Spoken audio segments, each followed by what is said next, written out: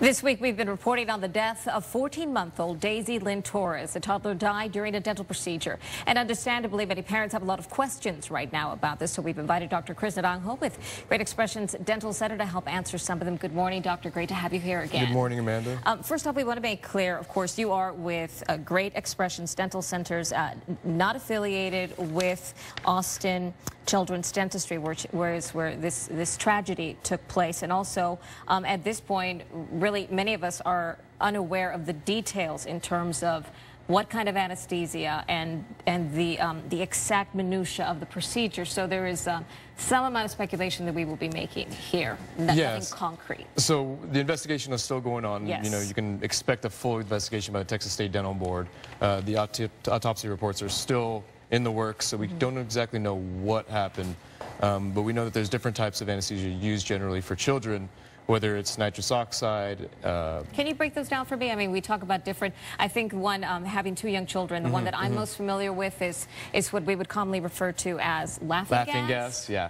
And that seems to be an easy one for the children, you know. It's quickly reversible and yeah, I've seen them, you know, go in and go out immediately like this. And for, you know, for a little bit more anxious patients, you know, there's also the oral sedation where they just take, you know, some medication, and intravenous sedation. So there's, you know, generally 3 types used.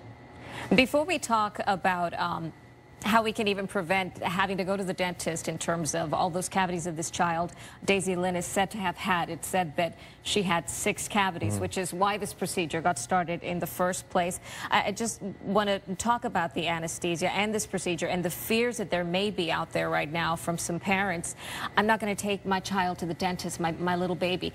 How young should a child be when they begin going? And then beyond that, how young is a child during their first procedure? What is typically the first procedure for a boy or girl?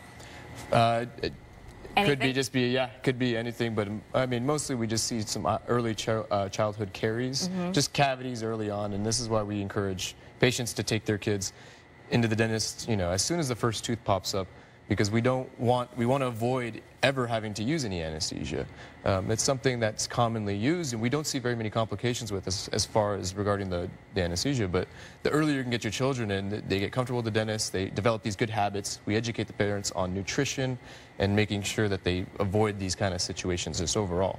So you say that really any sort of procedure, is it common to go in and try to remove, because a cavity is, that procedure in itself, I mean, I myself can remember it can be painful, and to have 6 cavities in your mouth, that's a lot on a young child. It is. It's a little irregular to have a, you know, 14-month-old having 6 cavities and doing all these restorations.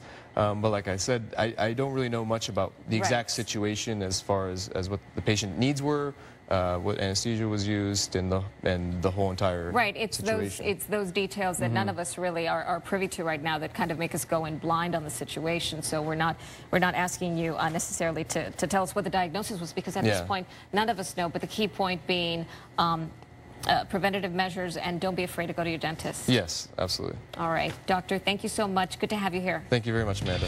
And we'll be right back.